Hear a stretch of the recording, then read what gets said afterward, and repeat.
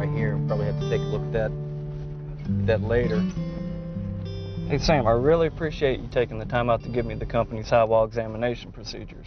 But why are we beginning to examine at the top? Where I worked at before, we began to examine at the base to see if there's any serious cracks that would make it unsafe to approach it at the top. Well, we do that at some of the mines up north, and it depends on the rock.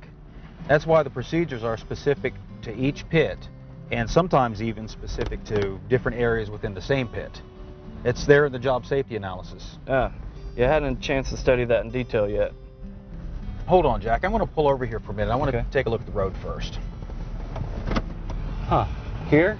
What can we see from here? Well, not much really. I just want to take a look at the road and the berms before we head on up to inspect the high wall. Okay, so what exactly are we looking for?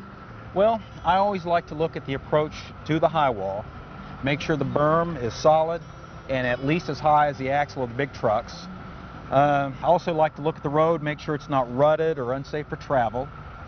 Also like to make sure that there's no debris or rock in the road that could indicate a bad place in the high wall. Mm-hmm. So what do you do if it's too nasty to travel? Well, I keep a couple of those orange highway cones in the back and a roll of caution tape that block off the road. Then I call it in, let everyone know about it, and write up a report when I get back to my desk.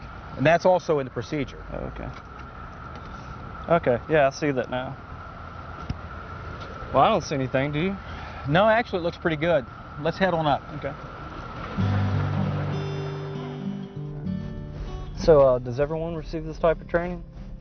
Yes, but not to this extent.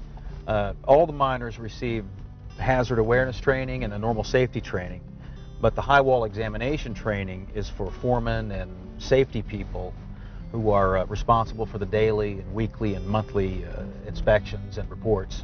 Right, just a requirement of the mine safety regs. Yeah, but I don't look at it that way. This is like any tool. If it's used, it's the best way to identify ground hazards and maybe prevent a disaster. Well, Jack, I'd like to start out by looking at the surface for any cracks or anything like that that might indicate a fault or a break. I'd like to check for loose rocks or unconsolidated material that might fall and injure someone. And if it looks bad enough, you might want to use the cones and the caution tape here too. Gotcha. Hey, Jack, first thing you got to do when you're out here is pay attention. Now, you can't do that with your nose in the book. Oh, sorry about that. I was just trying to make sure I didn't miss anything. But you're right, I wasn't paying much attention. Hey, Sam, looks like we got a little bit of slopping over here. Oh, yeah, you're right. Well, let's not get too close. That ground's probably unstable. Yeah, believe me, I wasn't going to get that close. The mines I used to work at, we used the 6-foot rule. Always keep 6 feet away from the edge, any cracks or unstable areas. And if you need to get closer, always use a lanyard and harness. Yeah, that's a good rule. That's what we use here. Most of the mines use some variation of that 6-foot rule. Let's go get some stuff out of the truck. All right.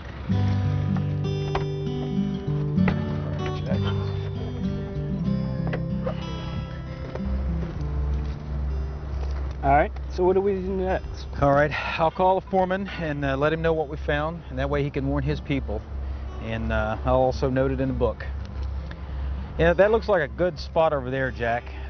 If the ground's stable, that'd be a good area where we can look at the entire area from the side. All right. Okay?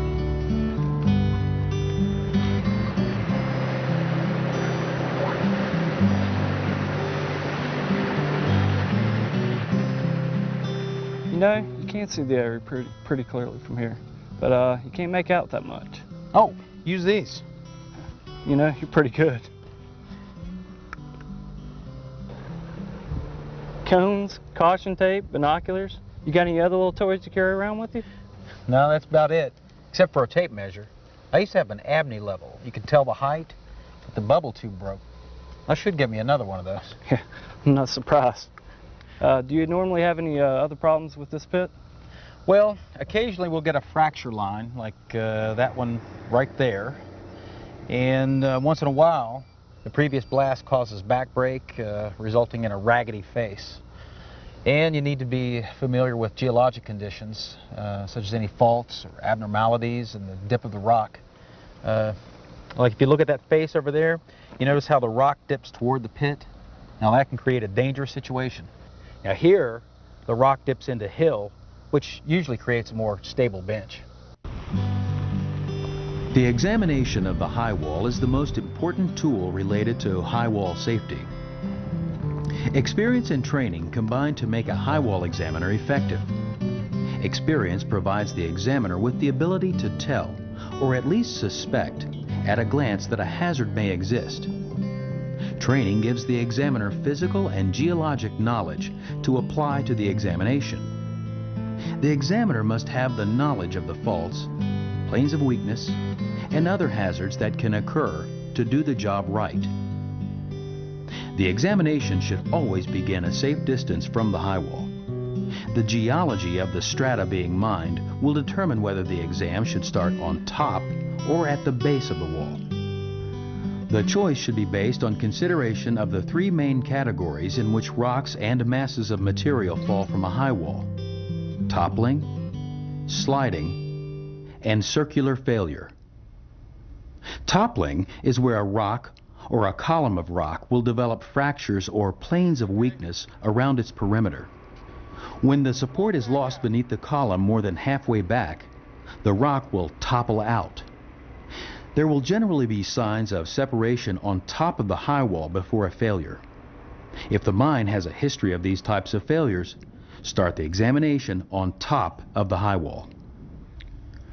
Sliding failures can occur when a simple plane of weakness such as a joint, bedding plane, mud seam, or fracture dipping down toward the pit is exposed. The steeper these planes dip, the greater the tendency for rocks to slide and the less warning that there might be a rock fall or a slide. Therefore, examine the high wall from the base first. A circular failure usually occurs in weak rock, spoil, soil, waste rock, or other unconsolidated material. It typically does not follow a pre-existing fracture plane, but is shaped like a circular arc.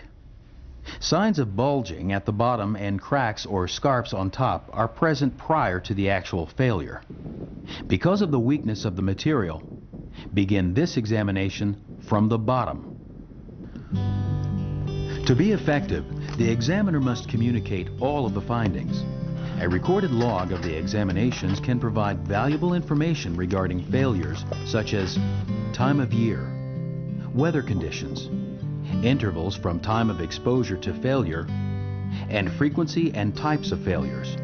Reviewing the records tells the examiner what conditions have been previously found at the mine, as well as the history of failures.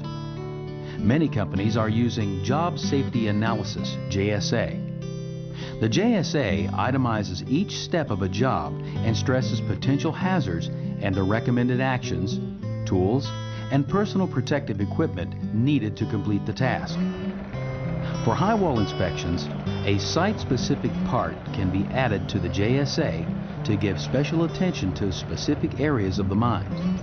For example, a note that there are active springs on the north end of the pit during winter and spring months, or that the dip in the strata is becoming steeper as the pit moves to the east, tells the examiner to concentrate on a particular area. MSha and the National Stone, Sand and Gravel Association recommend the use of this valuable tool. In high wall safety, forewarned is forearmed. The best forewarnings are produced by thorough examinations conducted by competent examiners. You know, that crack doesn't go down too far, but we better tell the foreman anyway. I believe you're right. I think we ought to get a couple cones and caution tape to warn anybody from approaching the bottom of the wall. That's a good idea. We got to examine the wall from the bottom anyway. Hey, you are paying attention. So, we done up here? All but the paperwork. When you get back to the office, I'll show you where we keep the record books. You got any questions? No, everything's pretty much the same way we do it. Good enough. MSha regulations require that high walls and banks be examined before work is to be performed. The inspection methods are not specific, but require that they identify any hazards. The methods used in this video are practices that the National Stone, Sand and Gravel Association and the Mine Safety and Health Administration find effective and recommend. Both NSSGA and MSha acknowledge that other fully acceptable methods may be effective. Examinations need to be made more often during wet weather, freezing thawing conditions, or when ground conditions change. This video was produced through the joint efforts of the NSSGA-MSHA Alliance.